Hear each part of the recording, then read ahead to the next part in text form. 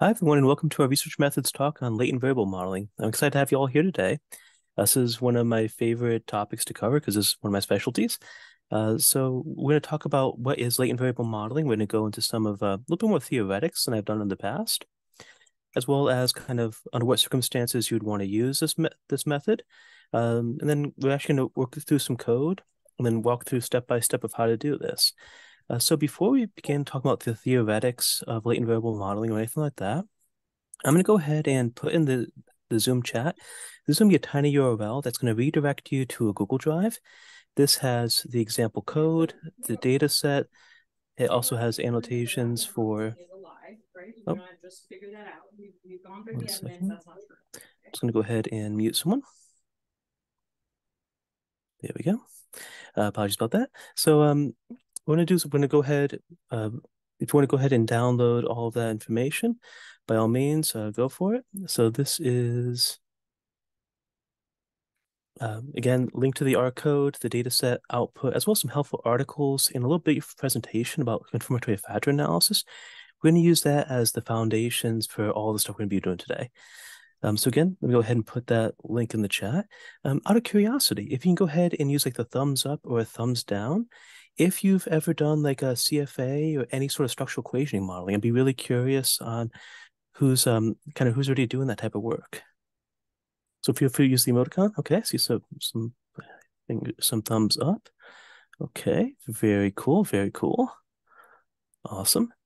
Yeah, so this one, it doesn't have any potential.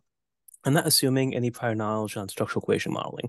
So it's be really basic, but we're going to go from how to do a measurement model, which is essentially the foundation of the house, all the way up to measurement invariance, as well as structural regressions. So then how we can actually use latent constructs as our outcome and our predictors rather than just manifest variables, so just observe scores. So with that, I'm going to go ahead and share my screen. And we're going to go kind of do kind of a quick, essentially a quick primer on what a CFA is and kind of what I'm talking about here. So full disclosure, I'm trained as an experimental psychologist. My area of specialty, though, for research is psychometrics. So I love latent variable modeling, IRT, all that fun stuff. So this is my happy place, so to speak, for quant. So when talking confirmatory factor analysis, it's just another tool for the tool belt. It's a way of us to be able to provide a measure on something that we can't actually measure. That sounds kind of a little bit strange, but that's essentially what we're trying to do here. So some acronyms, though, and some synonyms that we need to kind of think through. A factor is also a latent variable. A factor is a construct. These are all interchangeable things. We're going to use them. I'm going to tend to mostly use it as a latent variable just to differentiate from an exploratory factor analysis. If we were to think of it as a continuum, on one side we have an exploratory factor analysis, on the other part of the continuum of a confirmatory. You can have exploratory confirmatory, you can have more constrained exploratory analyses. So it's really kind of a continuum. When we're talking about factor coefficients, those are just the correlation between the item to the factor. Higher values indicate that the item to the factor are well correlated, and as they should. If a factor has a low coefficient, then that's an issue. So the idea is when we're thinking about a latent variable, if a person is more depressed and we're measuring depression as our latent construct, we tend to see a higher indication or higher selection of higher categories on an item if they're Likert scaled. So it's like I have a hard time going about my day. Well, if they say strongly agree to that compared to like slightly agree, then we know that's going to be probably a higher level of depression if we were measuring depression. So for confirmatory factor analysis, we're going to be within the classical test theory realm. That's the idea that we have an observed score. So what we actually can measure using a measure like a depression measure, it's going to be a true score. So someone's actual score of depression plus some error. So again, this is going to be classical test theory. You could do things like an IRT or item response theory, which has a different conceptualization, but that might be a workshop for another time. If folks are interested in IRT, let me know. Always happy to share stuff and have some fun tutorials on that. But this idea is the confirmatory factor analysis. That's going to be the starting point for structural equationing modeling. Once we have a good measurement model, so measurement model, confirmatory factor analysis, it's the same thing. So once we have a good measurement model and we can feel comfortable and confident in what we're measuring with that model, then we can actually look at, well, how this construct relates to other constructs, keeping it at the construct level. Now, the benefit of structural equationing modeling is if we're talking about like depression and talking about anxiety, happiness, so all these things are constructs. Sure, we can have measures to try to get reflections of those, but we don't have a scanner that can just point at someone and be like, okay, this is your depression score without any measurement error. Well, we can't really do that. I mean, that'd be good if we had that technology. That means my job as a psychometrician would essentially be mute, but we don't have that. So instead, what we do is we try to do some data triangulation. We try to get someone's proxy, or how well, based on several items, how well we can actually measure that construct. How depressed are they? How happy are they? So we do have some software that has SCM and CFAs built in. So that's going to be R, M+, SAS, Stata, Jasper, Jamovi. Those all have built-in options. M+ is super expensive. Stata has some good options, though. Jasper, Jamovi are all free. So I tend to prefer those personally because I don't want to pay for something if I can do it for free. That being said, M+ can do some really fancy stuff, but yeah, if you're all interested in that, let me know, and I can happy to chat on some of the pros and cons with that.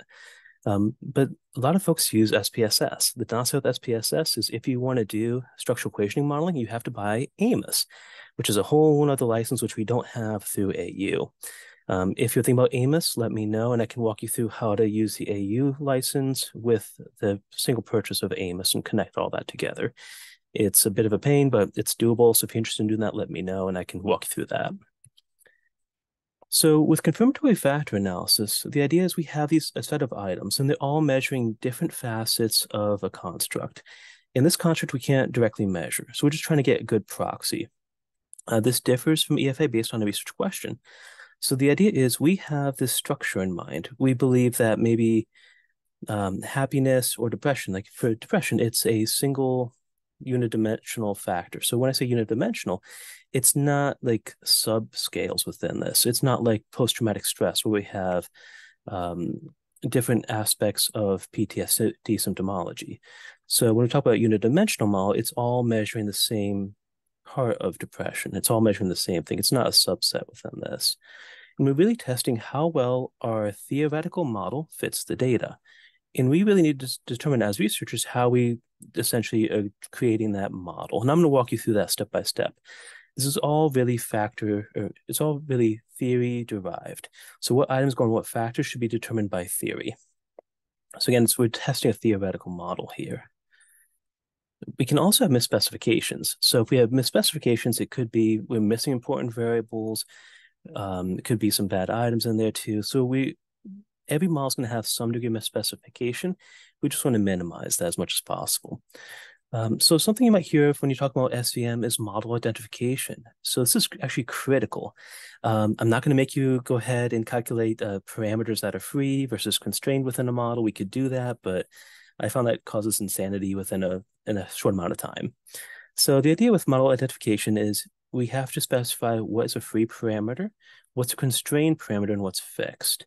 So free is what's unknown. That's what we're trying to estimate.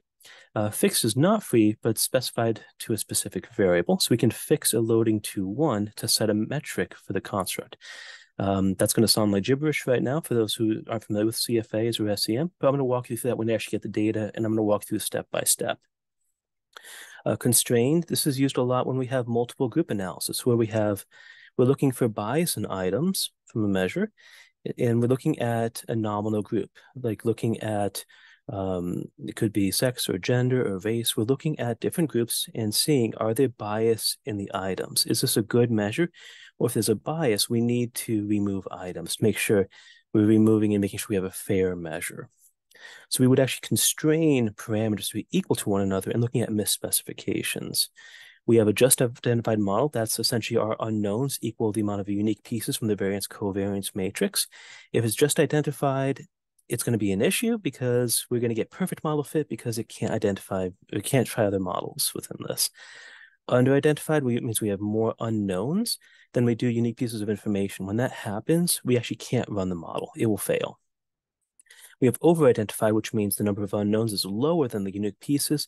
And this really allows us to test different types of models. So we're really hoping for over-identified. At minimum, it has to be just identified.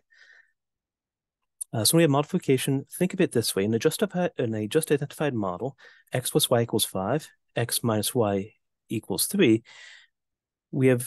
from this, we can figure out, okay, we can kind of figure out what x and x, what these are.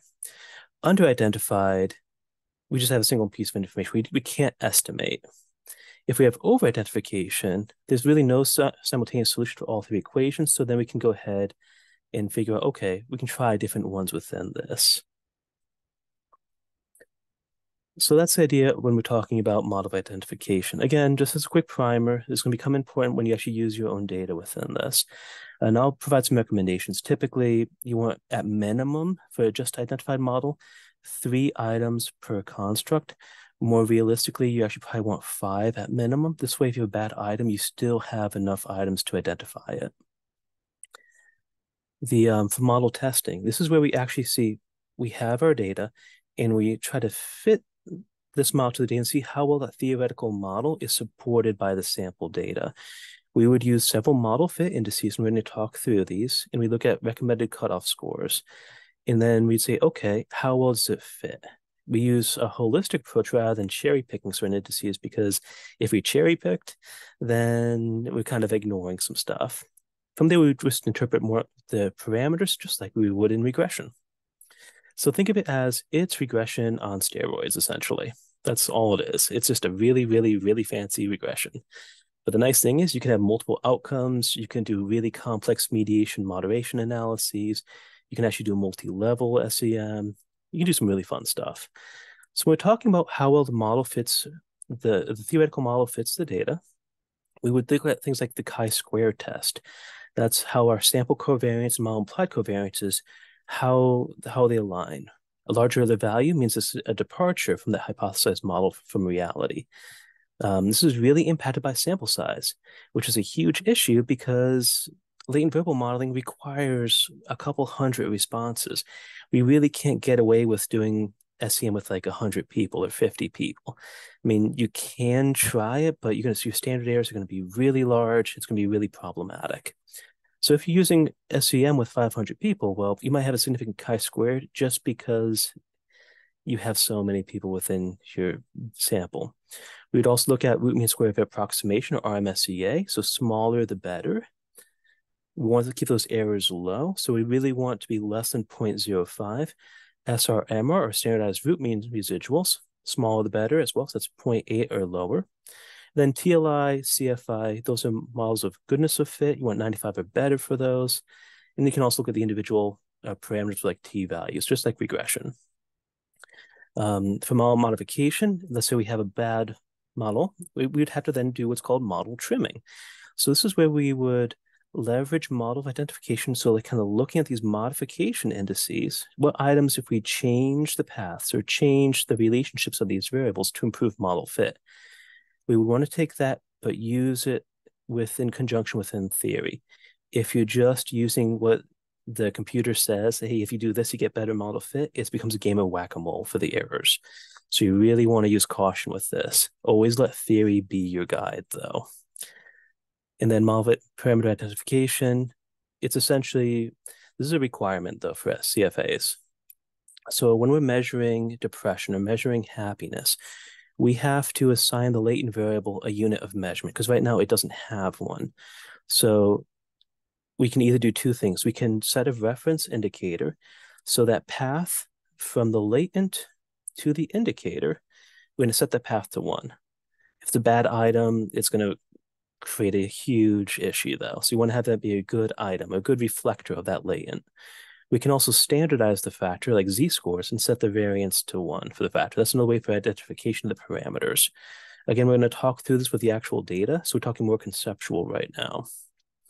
So for terms, like when we're looking at these, if we see a square box, that's an observed item. That's like someone's score on an item of the PCL5 or a depression inventory. Our latent variables, that's the construct. That's what we're hoping to measure. We have direct effects of X on Y. We can also look at covariances or double-headed arrows within this. That's going to be our correlations or our covariances. Sorry, let's check. Okay, so kind of thinking through this is a good kind of an example of how to visualize it. So when we're talking about CFA, it's always helpful to write out the equations, but really have a visual. So the idea is here is this is a world assumptions questionnaire back when I used to do trauma research. That feels like another lifetime ago. But it's the idea like there's different aspects of world assumptions, like trustworthiness, goodness of people, controllability of the world, predictability of others, and safety of the world. The idea is each of these different constructs, they're related to each other, but they're separate. So this is a multi-dimensional scale. There's different subscales within this. They're related constructs, but separate. And the idea is like because of someone's underlying trustworthiness and goodness of people score of that construct, they're going to answer higher levels on these items. So it's because of someone's underlying construct that they're going to have higher or lower scores on these items. So that's the idea within a measurement model. It's from the construct to the items. These are reflectors. If it's the other way around, what we have is what's called partial least squares modeling, where it's more of a composite. We're not going to really talk about that. It's a whole nother area of structural equation modeling. I have strong feelings on it, but I'll just leave it at that. So we'd start with this overall theoretical model, but then we'd actually see, okay, well, how well does our model actually fit? So this was for my dissertation. I looked at aspects of different predictors of trauma, post-traumatic stress symptom severity, and this was kind of what my model looked like at the end. So I start with a really large model, and I end up trimming some things down to get a better idea of what's the truth behind this. So it's just a quick conceptual idea of what CFA is and how we're going to be using it. So let me go ahead and I'm going to go ahead and put this back into the chat. There's also a copy of the slides. If you're interested, by all means, go for it. I'll be a proponent of open coding, open data. So what I'm going to do now is if you click on that tiny URL, let me go ahead and move screens. Yeah, I need to get some more. I'll fix that later. So this has some helpful articles in here. So it has some really great stuff in there. It has some more specific things for like the Chen recommendations for measurement and variance. Mead and Bauer is a good article too. Schreiber, this is a really good one. It's a primer for structural equationing modeling, walks through CFAs and reporting styles and recommendations in the slides. You'll want to go ahead and go to Code and Data, and you want to download the R script here as well as the CSV. The CSV is going to be our data that we're going to be using. This is from Holzinger and Swineford, 1939. It looked at different cognitive tests of looking at intelligence, and that's going to go ahead and use. Now, I do want to mention within this that that data is non-Likert, so it's actually test scores, which are going to be more of a continuous and interval. If you're doing Likert, it's going to be a similar methodology, but you're going to make some different things because you need to account for non-normality because Likert tends not to play nice. If you're interested in learning how to do CFAs with Likert data, let me know. I have some examples I'm happy to share with you, as well as kind of thinking through in the spring semester. If that's a topic that folks are really interested in, like how do you deal with Likert data for these types of models from either IRT or classical test theory, let me know. I'm happy to do a presentation on that as well, if that'd be of help.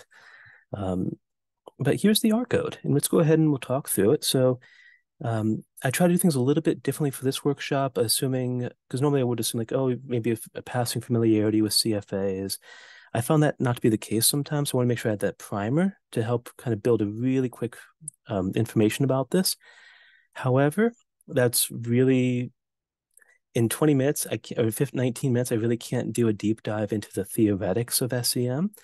So I'd highly recommend the Klein book. This is the 4th edition. There's actually a 5th edition that just came out, I think, last year. The library doesn't have a copy of it yet, but this is to the 4th edition, which is a fantastic one still. And there are permalinks there. The Bolin textbook, it is dated. It's from 1989, but it is like still one of the most referenced SEM books. And there's a permalink to the ebook from the AU library. The Schreiber paper, which is also in the Google Drive too, which is a really good primer. So these are kind of to help you get you up and running with this. So before we start with any modeling, What we're going to do first is just make sure our environment is set up. So I'm using a QMD file or Quattro documents for this, just for presentation purposes. You don't have to use this. You can just use base R script. It's fine. But we want to make sure that we have everything installed. So I'd like to use this quick one. That way you don't have to install a lot of packages. So what this does is this screens your computer and says, okay, do you already have these packages installed? If not, it's going to install it for you. So I just go ahead and I click on this play button and it does its thing. I already have all of these installed, so it's going to take a really short amount of time. But if you're having to install stuff, it might take a little bit of time. So if you want to open up your R script and follow along with this, awesome. If you just want to watch this and try this later on too, that's great. This is being recorded. I'm happy to share the recording later on as well. So this will just take a couple of seconds for it to run. The nice thing is within this code, I'm going to show you some quick visuals, as well as some ways to make some publication-ready tables, or just about ready publication-ready, automatically. That way you don't have to spend a lot of time. For figures, though, I'm not a big fan of figures within R for SEM. So actually, I use a program called YED. It's a little bit of a learning curve, but it's completely free. So if you type into Google YED Graph Editor, this is what I use personally when I create CFA models or SEM models. So it's kind of like a drag and drop. It almost looks like a shape editor. You just drag and drop it and you can make some nice models in there. That's what I personally use for reportings and for figure making. So when we talk about confirmatory factor analysis, we're going to talk about 3 derived latent constructs. So it'll be a visual score, some items or some test scores that are related to textual intelligence, as well as speed, of how well they can speed through the different tests. This is all from Holzinger and Swine for 1939. It's a really good toy data set to use. And we're going to go ahead and change school to a factor. We'll be using this for a multi-group analysis for measurement invariance later on. So first thing we do is we'll just double check the counts. I'm just reading in the data. You notice that I didn't set a working directory. So actually, I recommend not setting working directory within any syntax because that creates so much issues. So as long as you have your R script and your data file saved in the same location, you should be fine. If it's throwing an error message, what you can do is you can go to Session, Set Working Directory, and then choose directory and just select where your data file is. I recommend that way, because if you share an R script, this is what I learned the hard way. If I put the path directory for my own personal computer, well, that doesn't help you all because your path directories are different. You don't have my username on your computer and vice versa. So it's just a really good practice not to set the working directory within the script. So let's go ahead and we'll do quick descriptive statistics of the data set. You would want to test for univariate and multivariate normality and skewness, kurtosis, because those things will really impact how well the estimators work. For time, we're not doing a really deep dive into that, so this is assuming that you've already done that screening. What I find helpful, especially for measurement invariance, because when we're looking at 2 different groups, we're using school for measurement invariance later on, is just doing a quick describe by. Oh, I see about using the here library. Yeah, that's a really fantastic one as well. I don't use it as much, but here's a great library package. And then if you've gotten the habit of using projects, that's really good too. That way it's like have a nice little bin to store everything in. Really great comment. Thank you. So if we go ahead and just do describe by, I like using the mat equals true because I can do a nice side by side. I can go ahead and see, okay, based on the kind of speed counting, I can see what the sample size is. I can also look through different descriptives for each one. So kind of a quick check of aggregating up to the school level, what our descriptive statistics are. So before we get to actually modeling, I just want to take a quick pause and just see if there's any questions so far. Feel free to unmute, or if you want to put in the chat, by all means, that's great. And if you all are doing pretty well, just give me the thumbs up symbol and I'll go ahead and I'll just continue. I just want to do a quick pause and just do a quick check to see if there's any questions. Okay. So I see some thumbs up. Okay. Oh, a lot of thumbs up. Perfect, perfect. Okay. Well, as we go through, if you have questions, feel free to unmute and ask your question. Or if you're getting lost, let me know, because again, I don't want to lose anyone with this. So when we're talking about a measurement model, we have to write up the syntax within the Lavaan package. So Lavaan is going to be pretty much your go-to package for structural equation modeling within R. So think of it as we have to write the equations. So we're going to create an object called HS model. And we're going to do single quotes. We're going to start and end with a single quote. That way it knows it's a textual file within this to a degree. And we're going to write what our construct is, then equals tilde, visual perception, cubes, and lozenges. So these three manifest variables are these three variables within our data set. So if I go ahead and expand, to expand this, I can see visual perception, cubes, and lozenges. These are numerical values. These are test scores. These would all fall under the visual construct. In the textual construct, we have paragraph completion, sentence completion, and word meaning. So these are all reflectors of this construct called textual. For speed, we have a bunch of different speeded, like addition, counting, and discrimination scores. So this would all fall under a construct called speed. So it's tilde, it's equals tilde, and that's how we're referencing construct to the reflector. Now, the nice thing is because we don't specify the correlations within this, it's assuming that these are all going to be correlated with each other. So I'm just going to go ahead and I'm creating essentially our model code.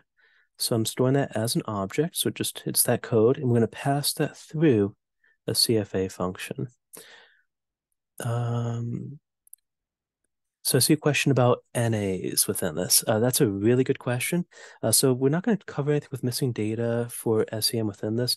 By default, if you don't choose full information maximum likelihood, so that's one of the options you can include with the CFA. If you don't include that, it's going to use list-wise deletion, which has all sorts of fun issues with parameter estimates. If you were to use full information maximum likelihood, that's going to use all the information as much as possible to get a rough proxy of what's going on. So it's going to use that full information maximum likelihood. That's one of the gold standards for missing data. It has come under fire recently, though, too.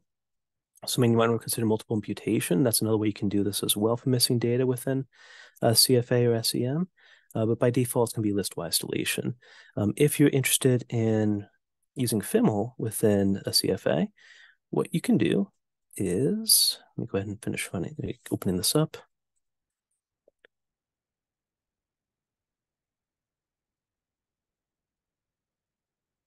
Computer's being a little sluggish right now. There we go. So we go to CFA. This might be problematic potentially within Likert data. So not seeing that. So when in doubt, Google to the rescue. Oops, not Gimel, it is Fiml.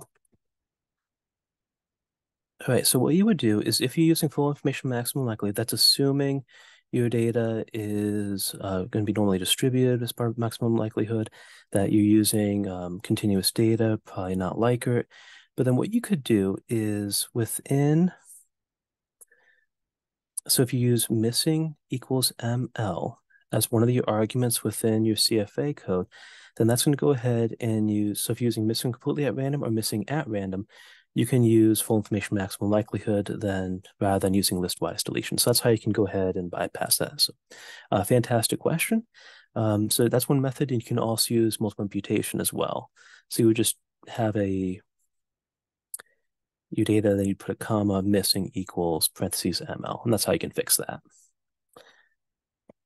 So what we have here is we're just going to use a really basic CFA function. So we just have our object name, so that's our theoretical model, and then we're referencing our data, and we're storing that as an object called overall fit. And then after we run that, I'm going to just use a summary function, and I'm going to ask for fit measures equals true. So I'm going to get all the different fit and misfit as well as R squared for looking at the reflectors or indicators. So how well each latent variable is essentially measuring the item, because it's going from the latent construct to the reflector. So here we have our estimated maximum likelihood. It is using an or an optimization. You don't really have to worry about that. It should be fine. Now it is using, I do have one case of missing data, so just dropping that. We can now look at our chi-square test that is statistically significant. So right there from that, we have some issues with misspecification with a sample size of about 300. Our CFI, we're looking for about 0.95 or better. This is a little bit on the low side. Same thing with TLI. We want this to be about 0.95. So again, this is a little bit low. We can then also look at our RMSEA. We want this to be below 0.8. We also want the confidence interval to 90% high, lower. We want this one to be below 0.1. So it's, again, a little bit high. So we know we have some misspecifications. SR-MR, it's a little high. I'd like to see that maybe 0.05, a little bit below 0.06. So I know I have some misspecification in here. But let's pretend that we didn't. I can then look at our parameter estimates. So here we can see visual perception 1. Now, I didn't specify anything within the model for identification, so because of that, it's setting the first indicator. So if I go back to our model, our first indicator of every construct, it's setting that path to 1 automatically. That's setting the metric for identification of our latents. So because of that, we don't get an estimate or an unstandardized estimate for that parameter, because I was using that to set the metric. So we can see here for each unit increase in visual, we have a 0.54 increase in cubes within that. Because again, it's because of the visual that we're seeing scores of cubes, lozenges, and so forth. And these are all statistically significant. We also have our R-squareds. In cubes, we can kind of see is a little bit on the low side as well here too. If we wanted to look at a compact model fit, I really like the glance package. So we would just put in our CFA results object into there. We get our AIC, BIC, CFI, R-squared. So not R-squared, but the chi-squared within that. And this is really helpful if you're running a whole bunch of models rather than having to go scroll through the text files for each one. If you're comparing this with M+, you can use the more fit models. This has so many different ones because there's actually additional model fits. M+ for a while was just making them because each researcher had their own favorite. So they were just kind of making some of them up after a while. There's a fantastic history on that. And they mentioned, I believe, in Quantitude, which is a fantastic quantitative podcast from University of Maryland and University of North Carolina, Chapel Hill. So that's Greg Hancock and Patrick Curran. Highly recommend it. We can also look at the parameter estimates within a data frame.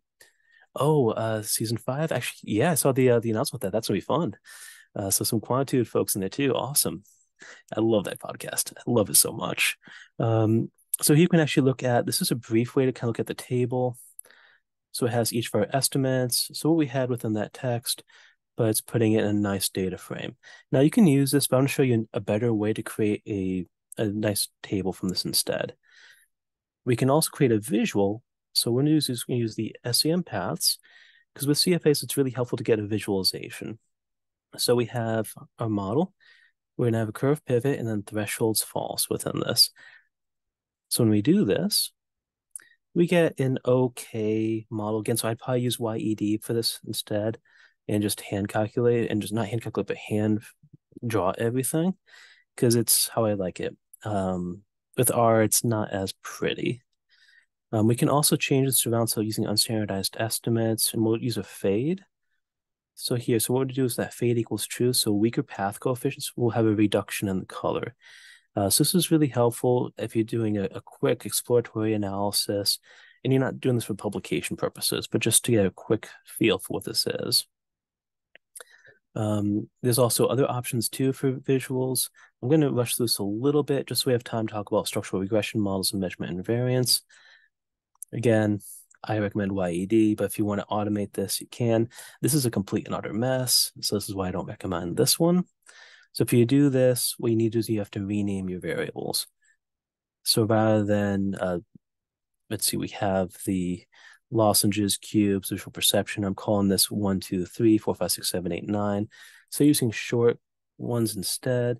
This way, it's not going to be an issue. It's not going to change the results at all. I'm just renaming the parameters. Again, same results as we had before. Nothing's changed. But when we do the graph one, it looks mildly better. It's still not great, but we can get a sense of what the covariances are as well as the path coefficients. If you're using unstandardized, this is a good option too. It's a quick way to extract the parameter estimates. We just pop our model fit into here, and then we can get the unstandardized parameters, our SEs, and our p-values. So we can create a table from this. If you want to do a really quick table that looks somewhat nice, we can use this. We can actually use some piping in here. So we're going to take our parameter estimates, turn it into a data set. We can mutate and then select the specific estimates and p-values, and then the term, and then we can put that into Pander. So we get a somewhat nice, this almost looks a little bit almost like stata output to a degree if you kind of squint and look at it a little bit. Again, it's not great. I can't stand scientific notation, but I'll show you a quick fix for that. So this is an okay one if as a quick screener. It makes it easier to read. Now, I really like standardized solutions. Again, trained as a psychologist for experimental psychology, so I really like standardized scores. So each standard deviation increase in the latent, there's a subsequent standard deviation increase or decrease, hopefully increase in the indicator or the reflector. So I like standardized path coefficients or standardized factor loadings, however you're calling them, because path coefficients, factor loadings, it's all the same thing.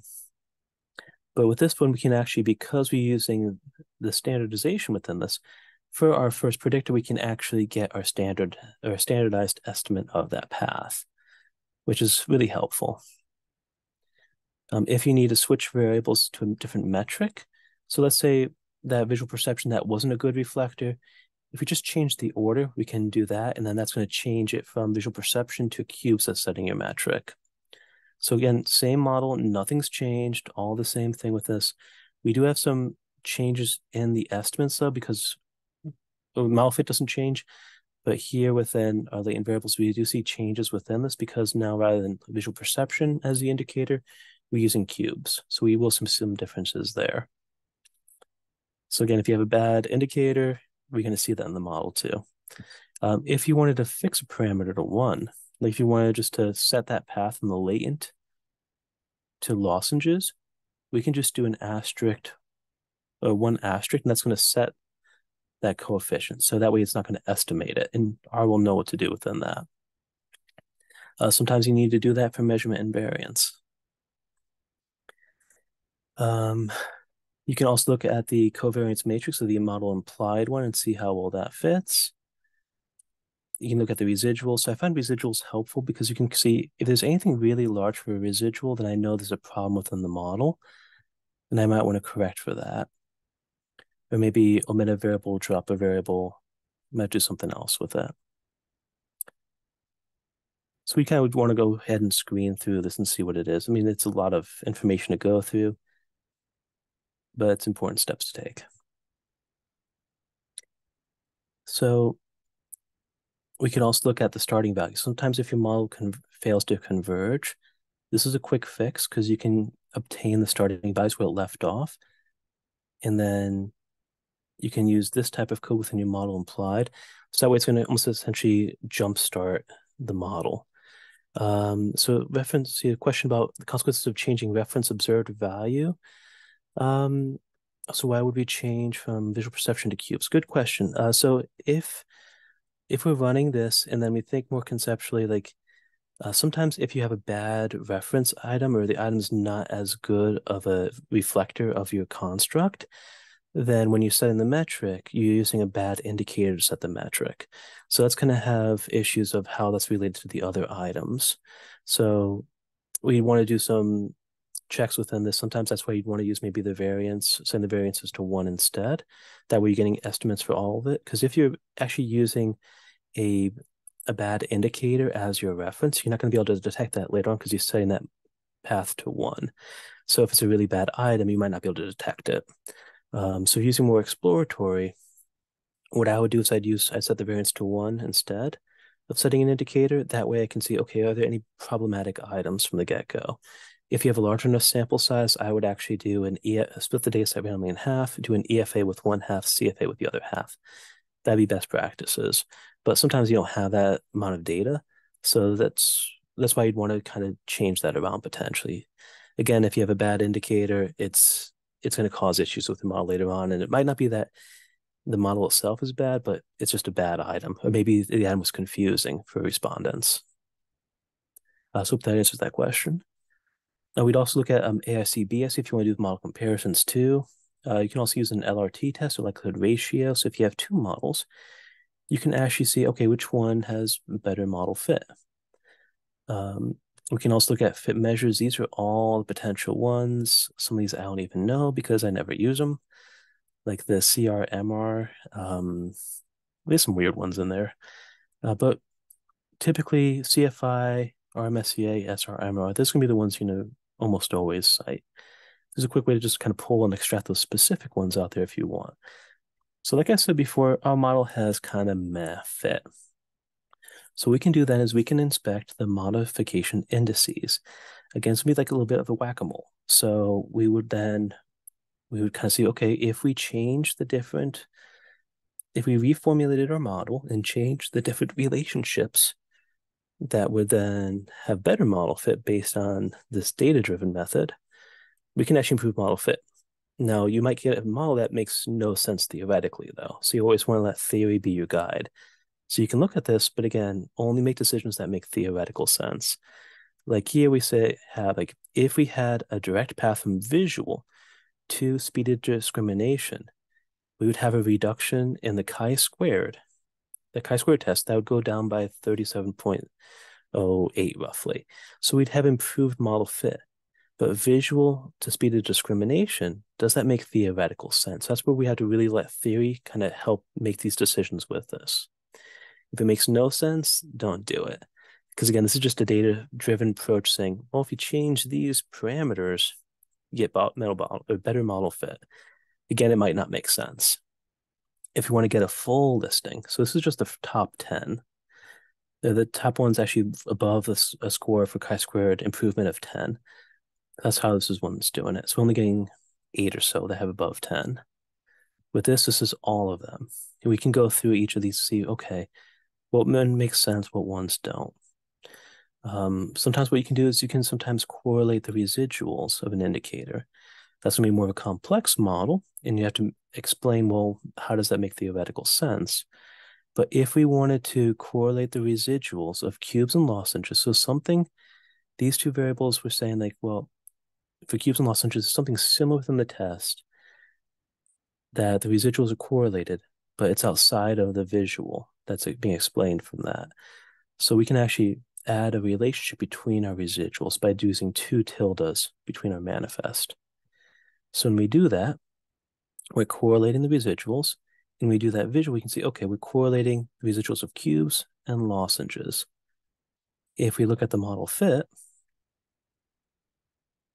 let me scroll up a little bit. We can see, okay, I mean, it did improve a little bit. So CFI is close to 0.95, TLI a bit closer, but still, we have some work to do within this. So we then want to go down not a rabbit hole, but I guess you can call it a rabbit hole of doing model trimming and trying to find a better model that's also supported based on theory.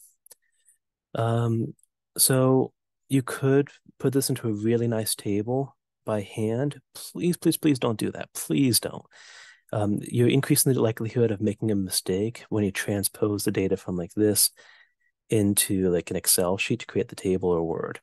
So this is some code that's going to extract the different parameters to actually create a table for you.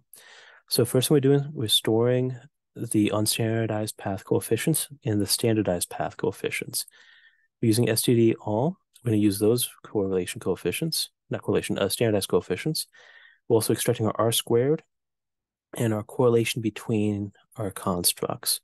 So we're storing all of that information. What we do now is we combine it. So we're taking our unstandardized coefficient and our standardized, putting those together, and then we're zeroing out, we're creating a table within this and saying, okay, based on this, for the coefficients where each one belongs. So if I go ahead and show you what table CFA looks like so far, I've dropped a bunch of different columns that aren't needed within this and some different rows. But now we have for visual, what's our estimates? And again, we set the metric to 1 on that first item. So we're storing that. So we're just getting our estimates, SEs, p-value, upper lower bounds within this. So we're just storing all of that. Now what we're doing is we're rounding to just 2 decimal points for everything that we need. For estimates, SE, Z, CF, or 95% CIs, and just extracting all that information and rounding it. So it's a proper rounding.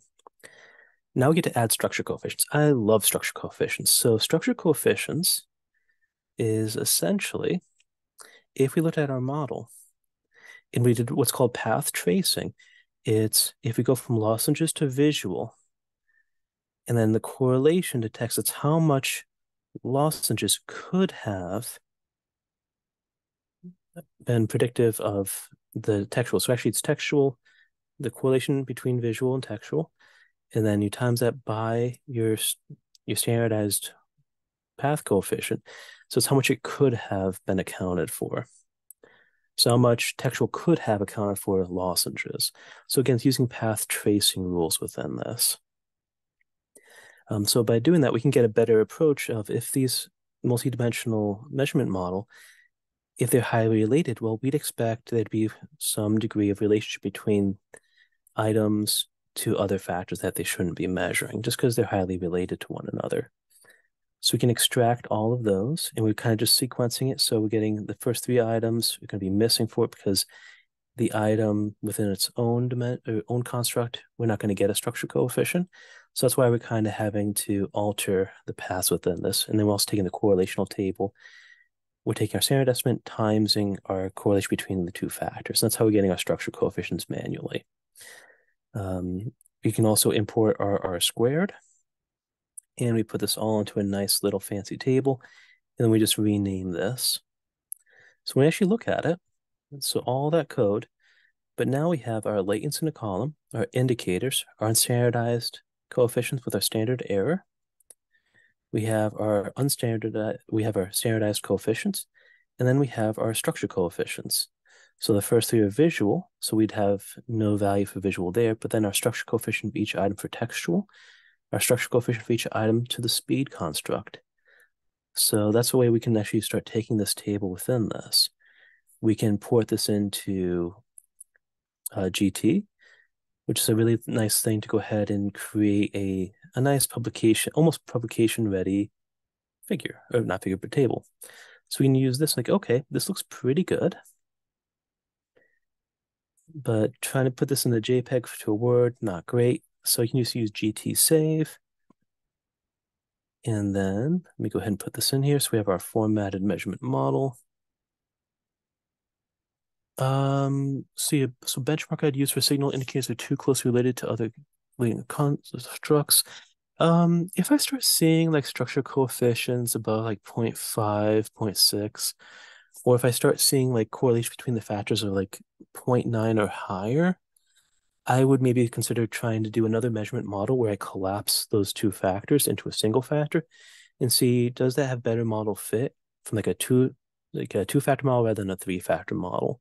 So that's kind of what I would use within there. So it's going to be, I mean, you'd also want to test that theoretical model. So if there's arguments like in the trauma literature, the PTSD, post-traumatic stress symptom severity, or the symptom clusters of PTSD, it's argued like a 3-factor model, a 5-factor model. So you can actually try different factors and see, okay, what best fits the data. That's kind of I would use kind of model building techniques within that, try different models, like collapse a factor, see what that looks like. Again, if it has really high structure coefficients, really high correlations between the factors, then I'd really consider kind of collapsing those, that they're too related to one another. So within this RTF, what we can do is I can go ahead and change layout to landscape, and then I can go ahead and just kind of restructure the columns a little bit.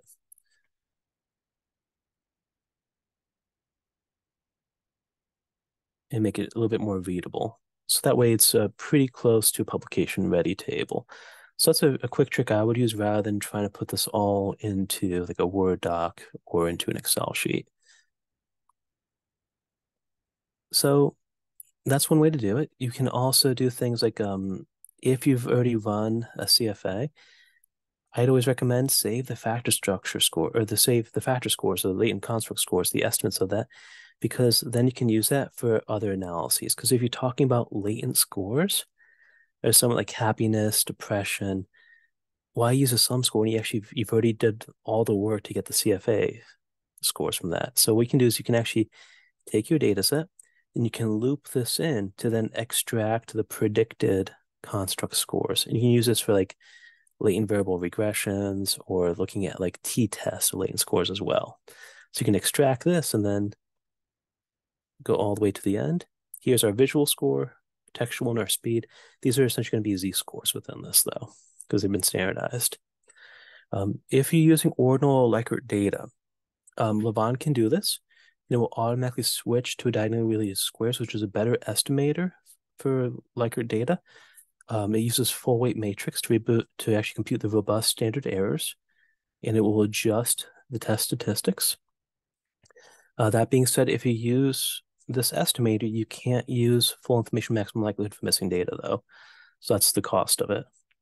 What this would look like, so this is all commented out, though, but you would say ordered as one of your options, and you would list all of your indicators that are Likert scale.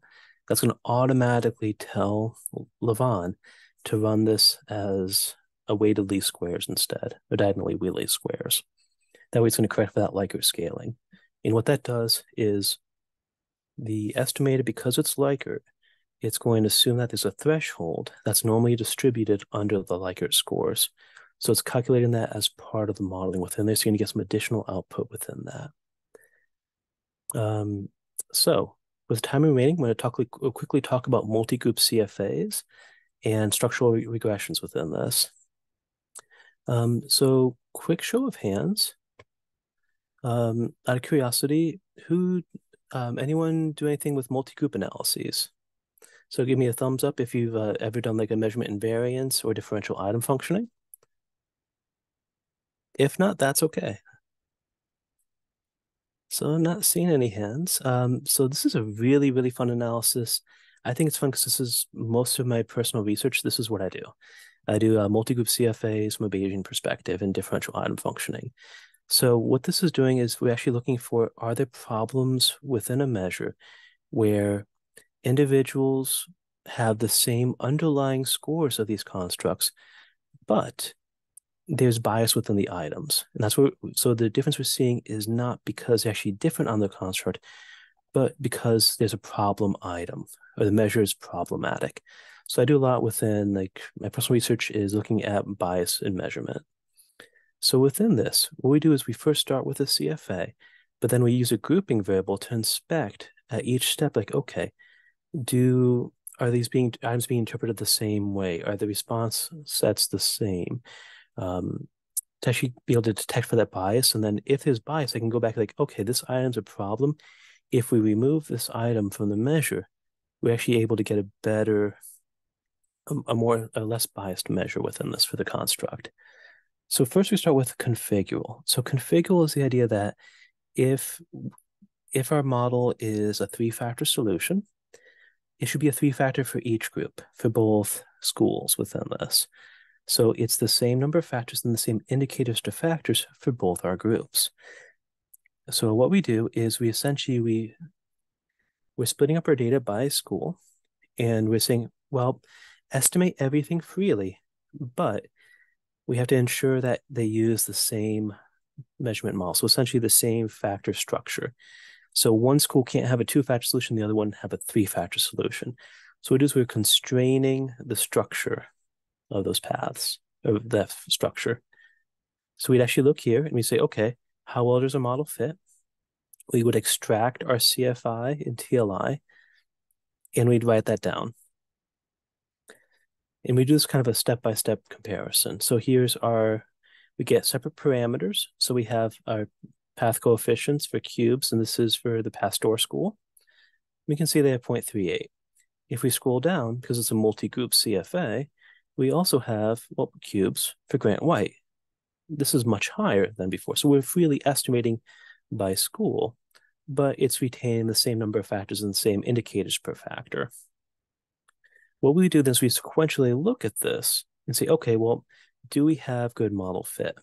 So typically, we want to have good model fit within the configure before we move on. So we're going to pretend that we do here. We really don't because it's a bad model fit just to begin with. What we'd want to then do is we would say if we have the same factor structure for both schools, then we would want to say, okay, are do the path coefficients, so from the latent to each parameter, are they the same? Are they going to be equivalent? If not, that means that the constructs are manifesting differently across the groups. So what we're doing is we're constraining the path coefficients to be equal across groups. So each group is going to have the same path coefficient for lozenges or the same path coefficient for cubes. So what we do is we have our model here, we have our data, we're grouping it by school, but now we're saying, okay, set the loadings to be equal. So it's going to have the same exact factor loadings for both. So if we do this, we get the data, we would extract out the CFI, RMSEA, and SRMR, because we're going to see, oh, well, how much do they change? Do we have more misfit when we constrain additional parameters in the model? And that's measurement invariance. So we're hoping to have low amounts of misfit at each more constrained model, because then we actually have an invariant model, which is good. If there's non-invariance, then the measure doesn't hold. We have issues across groups. So if you wanted to compare means or factor means within this, you have to have at least metric. So we can then we can extract this, and then we would go to what's called scalar. So scalar means it's the same response sets. If it was like a Likert, strongly disagree means the same thing across both groups. So if they have the same, so if one person from one group has a sample level of the construct as someone who should have the same score. So that means they're answering the same way if they have the same latent score. We would then go ahead and run this, but now we're including intercepts. So scalar invariance is we're setting the intercepts to be the same as well. So this is a much more constrained model. Because of those constraints, we might be able to start detecting more misfit.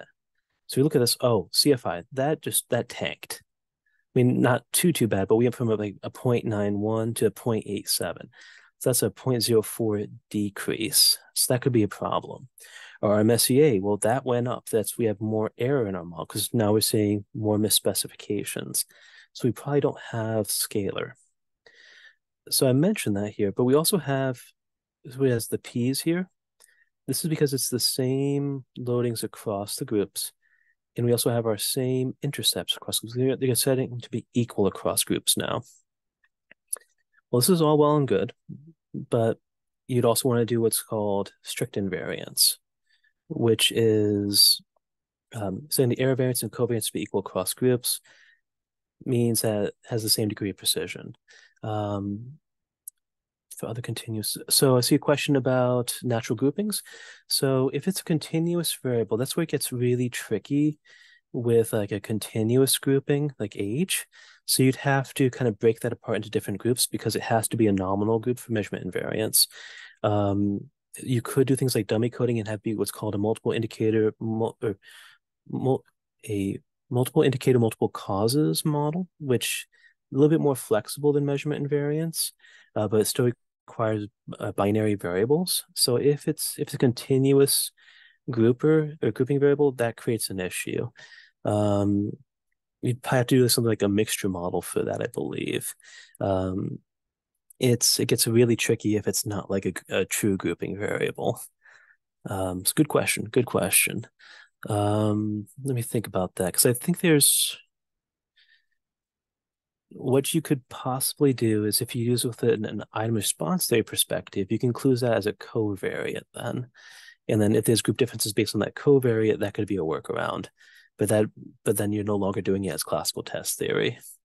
Yeah, I'll have to think about that one more. That gets tricky, especially if you're looking at multiple groups and the interactions of groups. So it's a combination of like, let's say it's age, race, gender. So it's combinations of variables. So having multiple identities within that as well, and having measurement invariance, that gets really tricky in terms of this type of modeling technique. I'd probably go more of a Bayesian route personally. But if we're doing a strict invariance, so the same degree of precision, this is one of the strictest ones of measurement invariance. We can then go ahead and get the model fit from there. Now, what we would do then at each step, I was noting what the model fit is. You can do this in Excel, but what you can also do is you can compare model fit. So I'm almost like I have each of our 4 models. I'm using a compare fit function. And what this does is we get to see where the model fit differences are. So if we do, oops, it doesn't like that. So I guess they changed that around. Make it a quick change to that code. So we can get actually the CFI, TLI, and root mean square error within there. And we can actually, okay, which one has better model fit? A better option is using ANOVA, but that's going to use the chi-square test as that. And if using really large groups, that's an issue. So within this, we actually have statistical significance, which we don't want at the scalar. So we could compare means, but that's about it. Because once we try to constrain the intercepts, the response sets being the same, we don't have that fit. This is a quick way to do it. But what I prefer doing is rather than using the chi-square test, there's things been recommended based on like change in model fit. So you actually look at the change in CFI, which is Chung and Ronsfeld or Mead et al. That's one approach. The other one is looking at a combination of RMSEA or SRMR and in CFI. That's Chen 2007. So there's different variations within that. I like those better because they do a better job within it. So what we can do first, if we wanted to do that, is we're going to extract the model fit for each of our 4 models. So configurable, metric, scalar, strict. I'm binding those together, and I'm calculating the change in CFI, the change in TLI, and the change in RMSEA and SRMR. So that's the difference between the constrained and the less constrained model, and calculating that and then just reordering it. So all of this code to create a table. But this is going to give us so much information. So if we have this table, I can start seeing, okay, where are the drastic changes in the CFI, SRMR, and then kind of look at this, be like, okay, based on this, where is measurement invariance not being held? So I would highly recommend, there's the Chen article that has different recommendations based on sample size. You can also use the Mead, which I believe is 0.001 for delta CFI. So it held at metric, but not at scalar. So then we can figure out, okay, where do we have a non-invariance within this? So that's the approach I like because it's a little bit, in my mind, it's a little bit better. But some additional recommendations. So here's articles that you can then cite. And then finally, so we talked about CFAs, we talked about measurement invariance, one of my favorites, but structural regression models. So the nice thing is if you've done what's called a 2-step approach, so the first step is you have your CFAs between each of your constructs.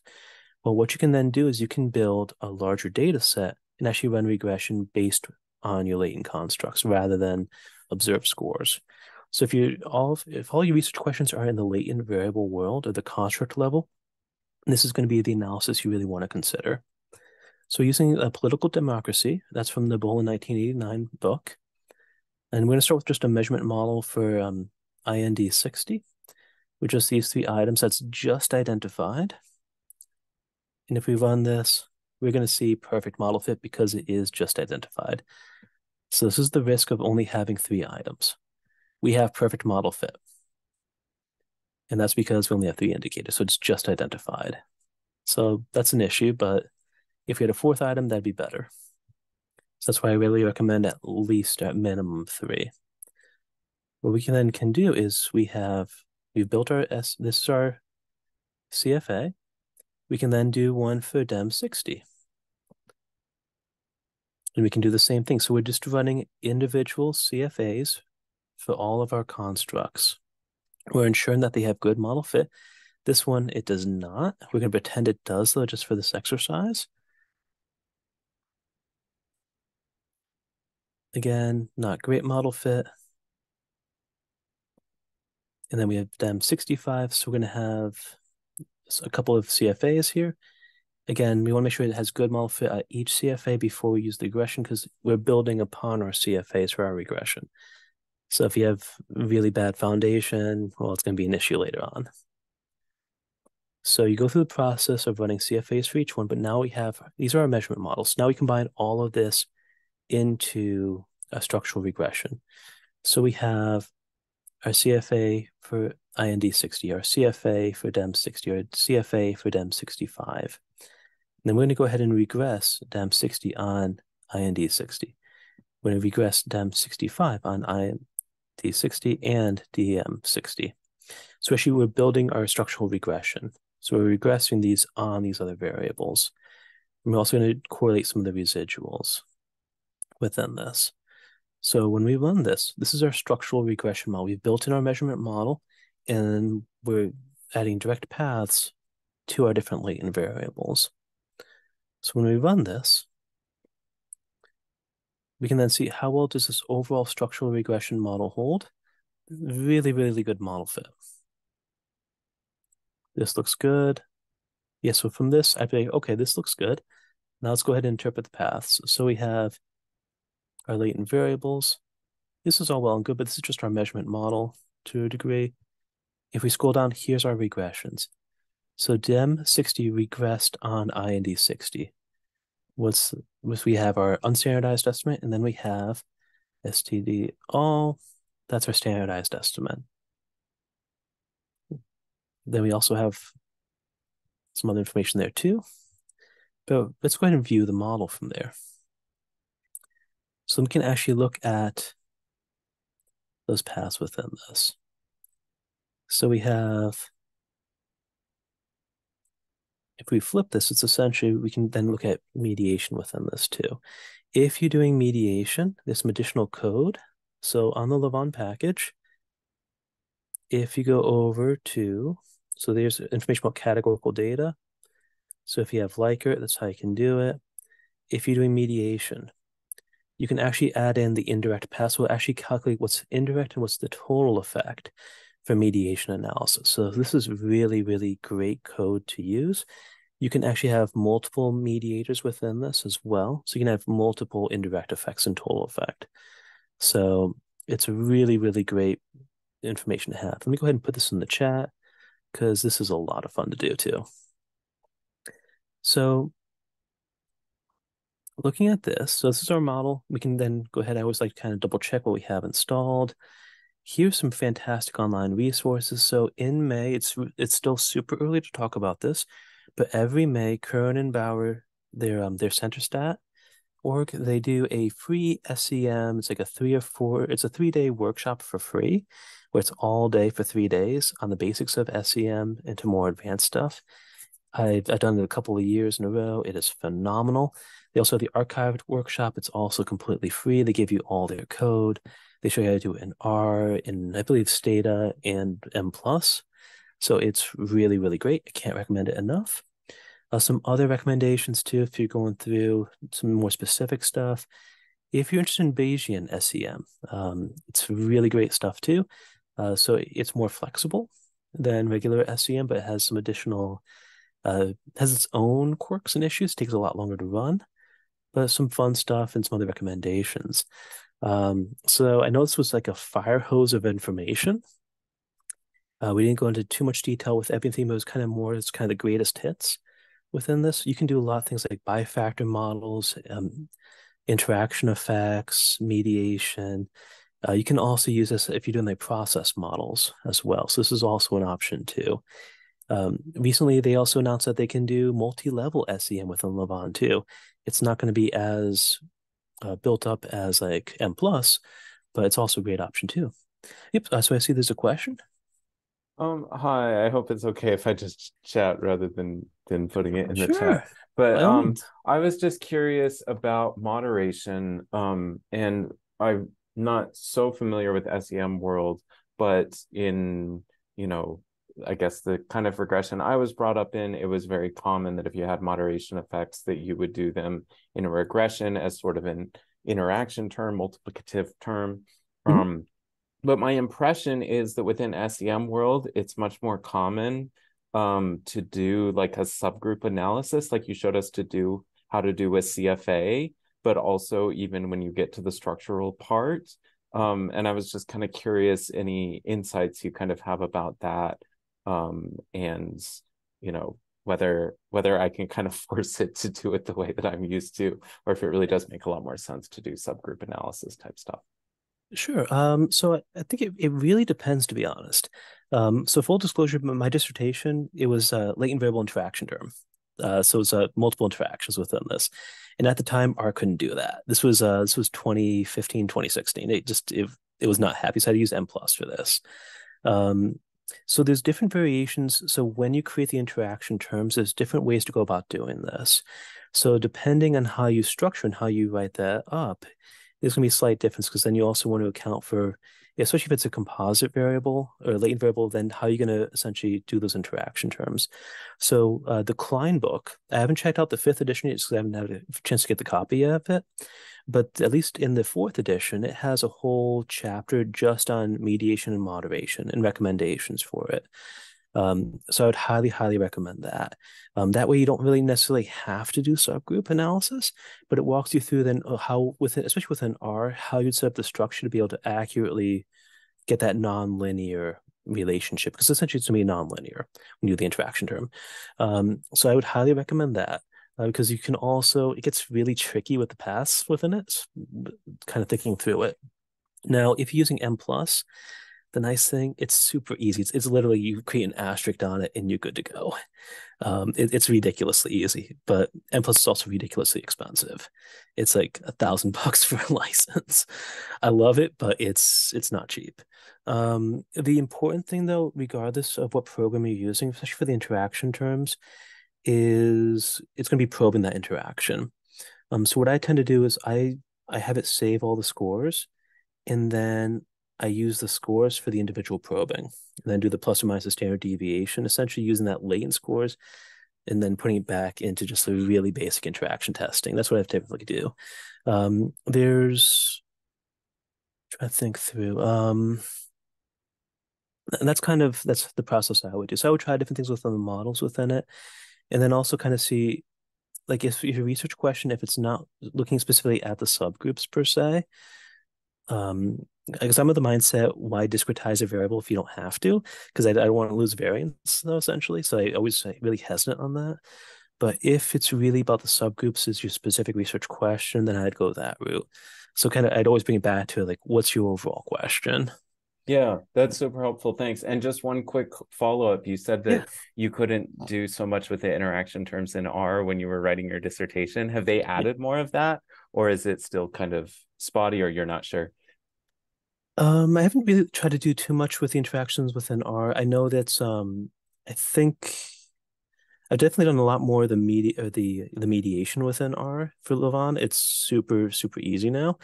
Um, the for the interaction effect, I think it's more um trying to think of like the equations and how you would write that up, because with especially with the item level of the measurement model. But the actually let me go ahead and I'm saying all this and I'm realizing they might actually have modifications. Let's see.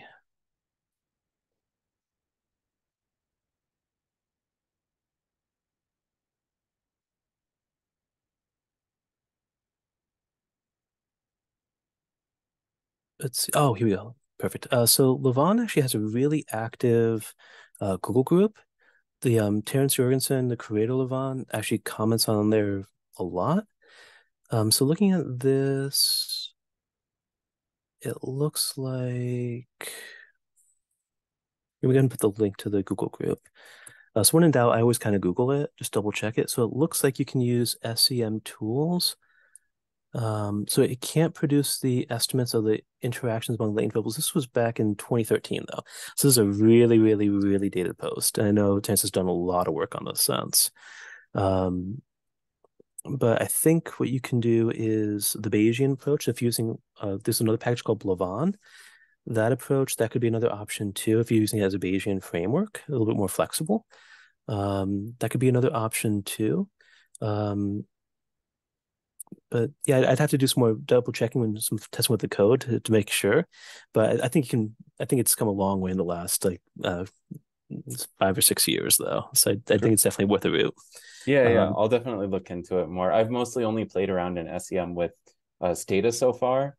okay. But so you helped get me to the stage, I think, of feeling like I know how to get started in R now, and I can definitely look into it more. But thanks, this was super helpful. Oh, good, good.